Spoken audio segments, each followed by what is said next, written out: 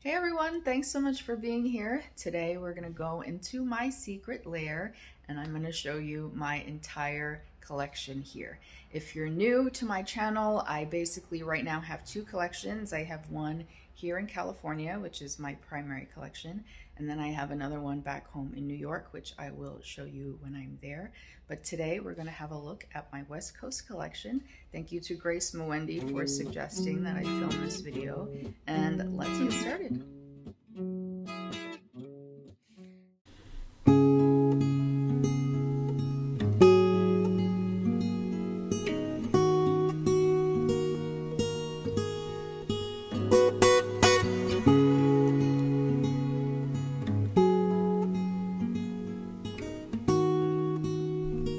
Okay, y'all, welcome to my secret cave.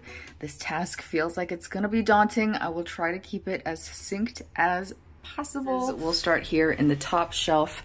Back here, I have Musc Ravageur from Frederick Mall. I have this actually in the oil form.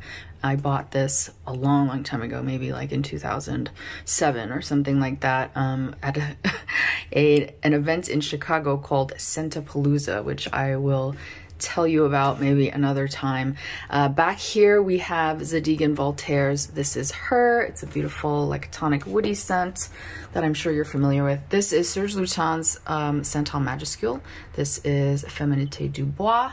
This is De Terre Noire, which I mentioned was my very first niche purchase ever.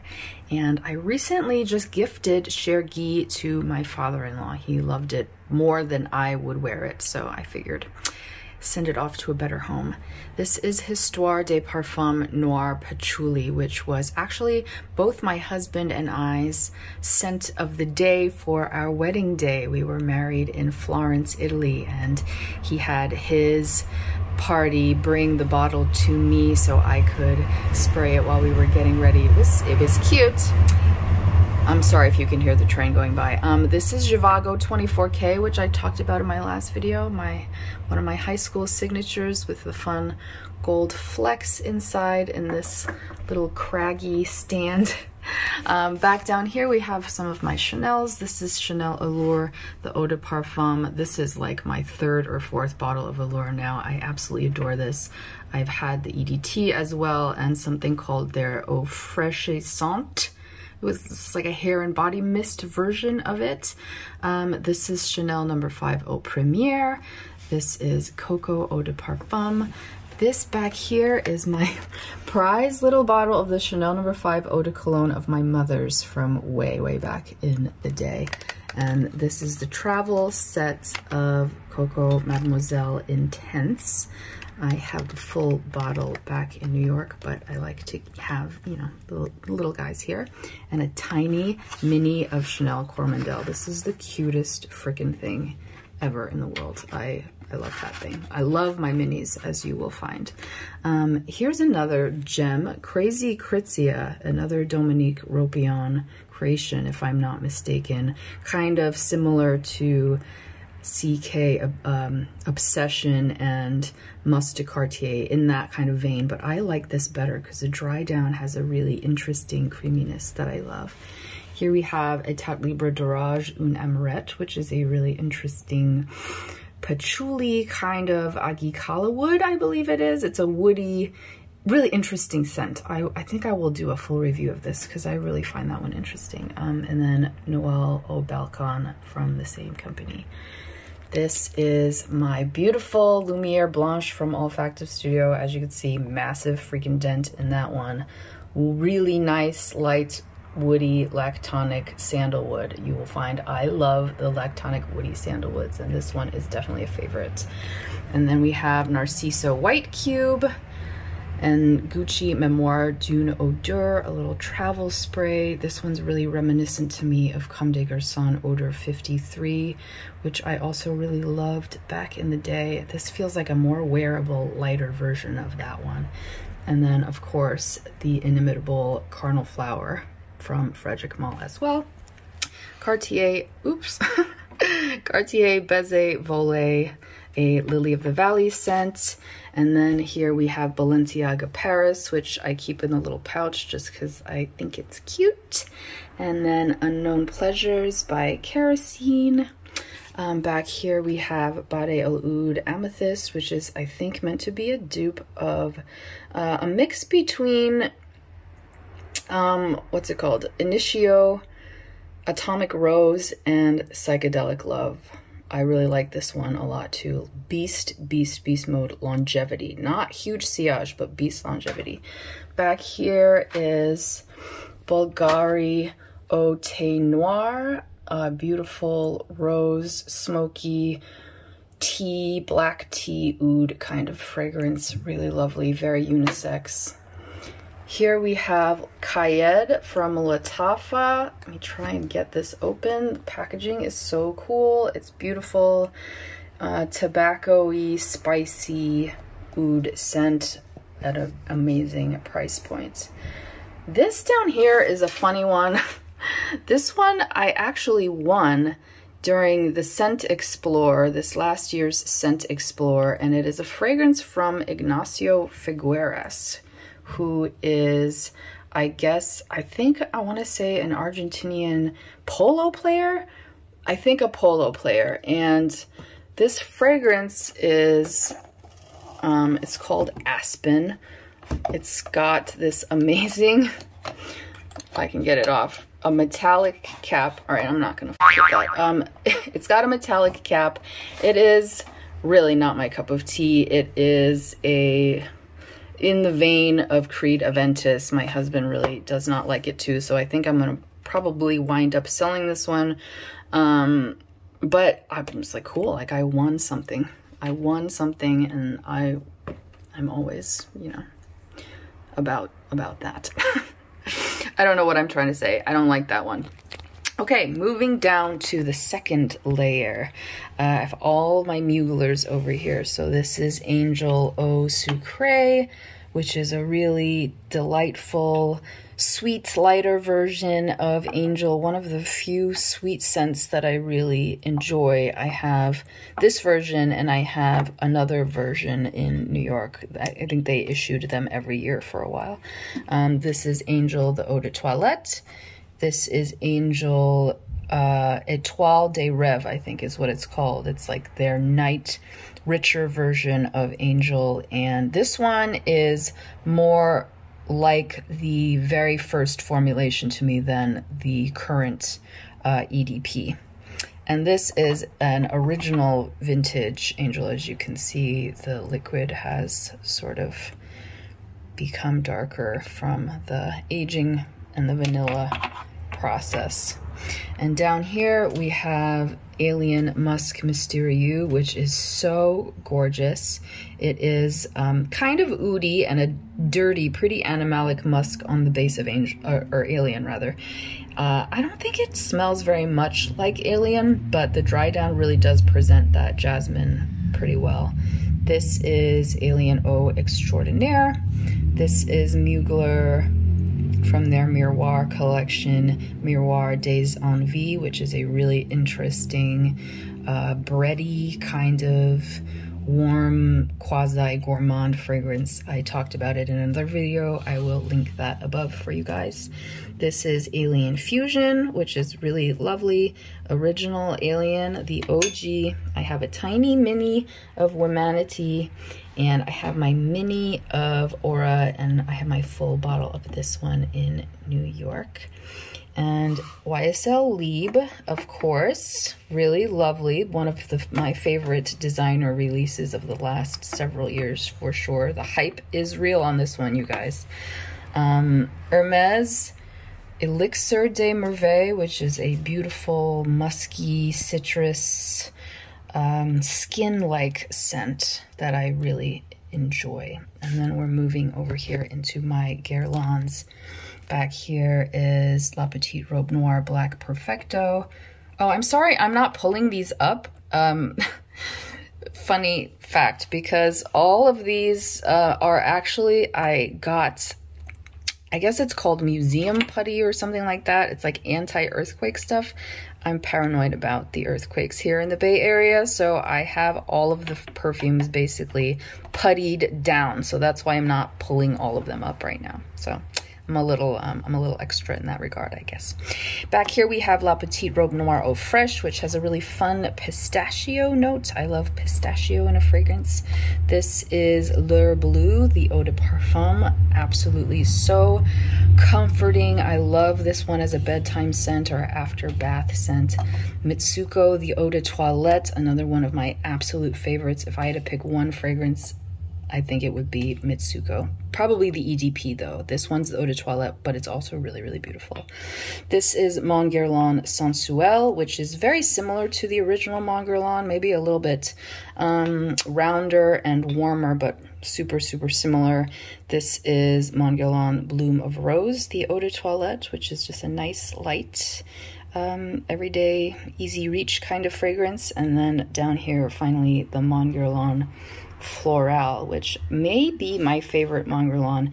It is reminiscent to me a little bit, those floral notes of the old Tuscany Pordana from Estee Lauder. This is the beautiful Terracotta Le Parfum, nice beachy, summery floral, really creamy scent, a little bit sweet. This is Shalimar Souffle de Parfum, really beautiful version of Shalimar. I have a hard time with the original Shalimars, but these, while I mean some would argue that they don't really have that Shalimar DNA, are beautiful nonetheless. I really love those. And Insolence, the Eau de Parfum, absolutely fabulous violet fragrance, so unique. This is one of my top favorites. I love violet fragrances, and this is just really concentrated violet in a beautiful way.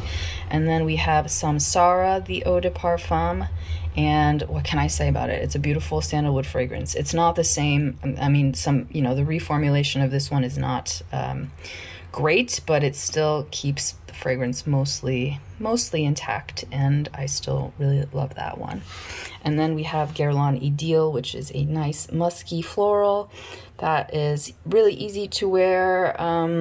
Yeah, you're almost a generic seeming musky floral, but I really love it, and I love this in the old bottles, when they the original release bottles rather. This is Shalimar Cologne, which is, oh my gosh, this one is stunning. I have to actually smell this. Oof, it is a beautiful powdery citrusy, super lightweight, ultimate powdery fragrance. I don't know what else to say about it. It's just absolutely gorgeous. If you can get your hands on this, do. I know that it's discontinued, but I feel like you're still able to find it on some eBay sites and whatever. This one is so stunning. This is a Shalimar Eau de Toilette. It smells terrible on me, smells amazing on my husband, so he wears this more often than I do.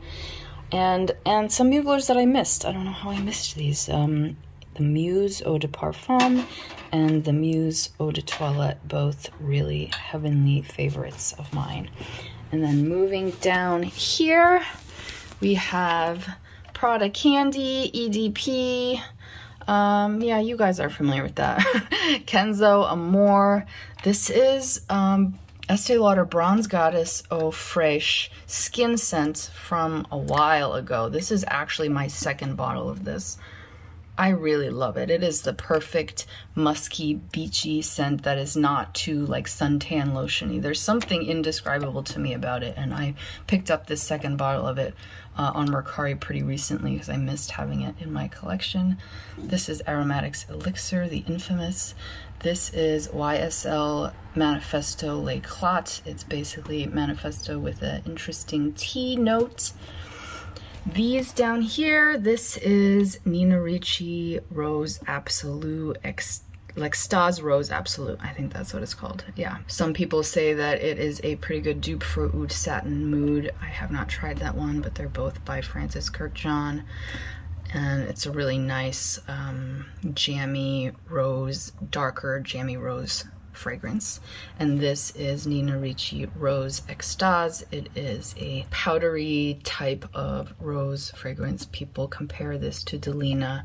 I can see the comparison. They're both sweet light roses with some interest in there, but I wouldn't say it's a dupe. This is my beloved Cabochard by Grey. This is Burberry Her, the Eau de Parfum. This is Cerruti 1881, another one of my old school favorites. I think this bottle is something like 25 years old, I want to say. And it still smells great. This is, I mean, just classic. It's really beautiful. Chamomile heavy fragrance. I love the note of chamomile. Down here we have one of my old school Paco Rabanne Ultraviolets. I just love this fragrance. I don't care what anyone says. It's a beautiful violet, peppery, really interesting fragrance to me. I think it really evokes that ultraviolet, like turn of the century, turn, you know, the year 2000 Y2K kind of feel. I really love that one. Lolita Lampica, I'm sure requires no introduction. This is Costume National 21, which is another really interesting cardamom, lactonic, woody scent. I love Costume National as a house. I feel like they're really underrated. I absolutely adore almost all of the fragrances of theirs that I have tried. 21 is really a gem. And here are my tiny vintage. This is Estee Lauder Tuscany Perdana, and this is Mitsuko, the Eau de Parfum, and this is Must de Cartier. Let me go into my other little minis here. Prada La Femme, JP, what is it? JPG, you know what I'm talking about. What is it called? La Belle, that's what it is. Prada Candy Gloss and Flower Bomb Dew by Viktor and Rolf. And then this is just an Egyptian musk oil that I really enjoy. This over here is Aqua Divina from Bulgari. This one is a little bit on my chopping block. I like the scent profile. The opening's really interesting, but the dry down has just, I don't know, it's something stabby to the third eye in the dry down of this one. I'm gonna try layering it and see how I feel, because I really love Bulgari fragrances. They have a DNA that I like, but this one was interesting to me. This is just something, I've named it Overlay. You can see it's rubbing off. Just a little concoction I've whipped up as a layering agent using some diffusing kinds of molecules, and it's nice to layer over some fragrances, give it a little bit of interest. Over here we have Parfums de Marly Delina, which I'm sure requires no introduction either. I have my Angel body cream and my little travel spray of the current formulation of Angel that, as I said before, I wear it just for my enjoyment because my husband thinks I smell like an armpit. Okay, this is Casablanca from Swiss Arabian. This one's kind of on my chopping block. I really like it, but it's a little too something for me. Definitely when I tried it in New York, it just did something wrong on my skin, so I'm testing it out again here to see if it behaves differently. I haven't really given it a good wear test here yet, so we will see, but right now that's a chopping block one. Down here is just little stuff that I'm gonna sell on Mercari. So Swiss Arabian oil, some Demeter, some little beauty sample-y stuff. Okay, here we are up here in my little travel spray rollerball area. I'm not gonna go through all these or we'd be here forever, but these are pretty much all my scent birds. Yeah, I guess there's not really too much to say about that. Try to write the names here so I can access them more easily. These are just a little bit more of my decants. These are my small collection of oil perfumery dupes. They're pretty hit or miss. Let me know if you guys would be interested in a review of the oil perfumery scents. Yeah, they're pretty hit or miss, but I really like them as a concept. These are just some other little decants and things like that. Kenzo Jungle L'Elephant. This one I think I'm gonna get a full bottle of soon. It's really spicy, interesting fragrance. These are some of the fragrances I was talking about in my last video from Love Potion Magical Perfumery. They have really interesting gourmandy, sweeter scents. Pie in the Sky. This one's a really literal gourmand, graham cracker crust, creme brulee type of coconut cream pie fragrance. Really delicious.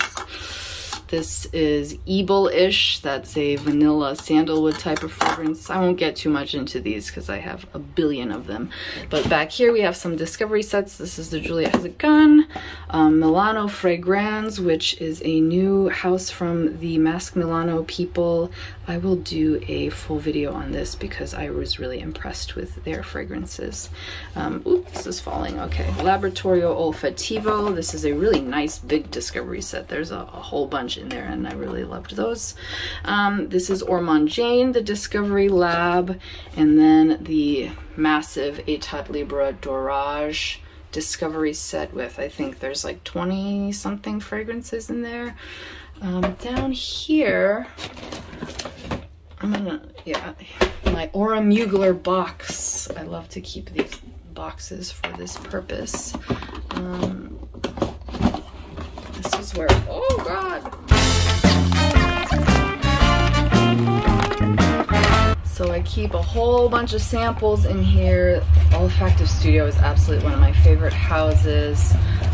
Various Chanel's, Memos, Bordeaux. This one I really loved. I'm trying to track this one down. I think it's been discontinued, but Masai Mara, really nice, spicy fragrance. What else is in here? David Yurman Eau de Parfum. Let's see. Let me take this down here.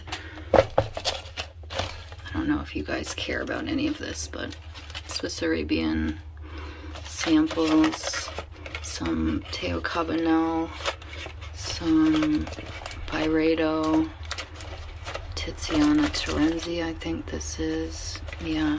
And then down here is where I keep the samples that I'm testing out right now. These are all some niche samples, Arquiste, and well, I'm not gonna go into all these. Anyway, this is where I keep the samples that I'm actively testing and we're considering bottles of down here.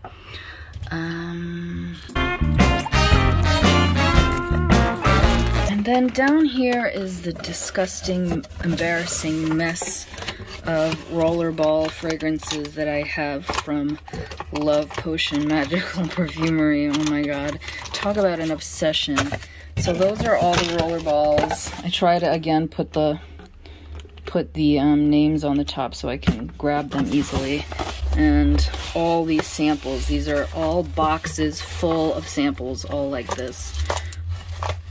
It's kind of nuts, kind of excessive. All of those, there's 2 more boxes down there of samples like that. I'm not sure what these are. I think these are just random decants from friends on the Love Potion Magical Perfumery forum that we used to trade fragrances in that way. So yeah, that is it. That is pretty much, I think, pretty much everything. I mean, there might still be stuff hanging around in nooks. Popping back in to show you guys a few that I did miss because they live in my husband's corner and I do come in here and steal these from him every so often. This is Terry Mugler Amen Pure Havana, which is a beautiful tobacco-y version of Amen. And then here we have Karafi from Latafa, and this is a really lovely, smoky, sweet fragrance. I think it's supposed to be reminiscent of pink sugar, black sugar? I think that's what it's called. This is really nice. It smells really good on my husband.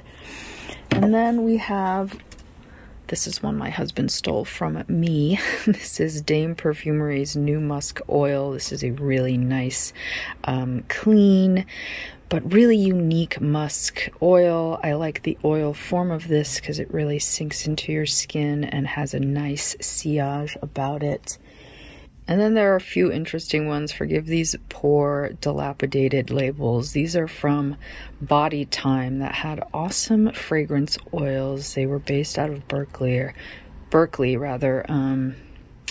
tobacco smoke. And this thick one here is their Egyptian musk oil. That was this really beautiful, rich Tunisian Egyptian musk, one of my favorite Egyptian musks of all time. I have one backup, but sadly they went out of business, so I am treasuring my little bottle of that. And then, of course, the ever classic Kiehl's Original Musk Oil. This was my husband's signature when we first met. He's worn this for years and years, and it smells fantastic on him. Such a good musk oil. Okay, I'm sorry. I'm just noticing my dirty mirror. I'm very sorry about that. Oh, and this is actually a fragrance that I blend myself. This is the last dregs of this batch, and I will be making another batch of this. This is like a real Palo Santo patchouli type of fragrance oil that I wear pretty often. And yeah, if there's anything you have questions about, let me know down below, and I will see you in the next video. Bye.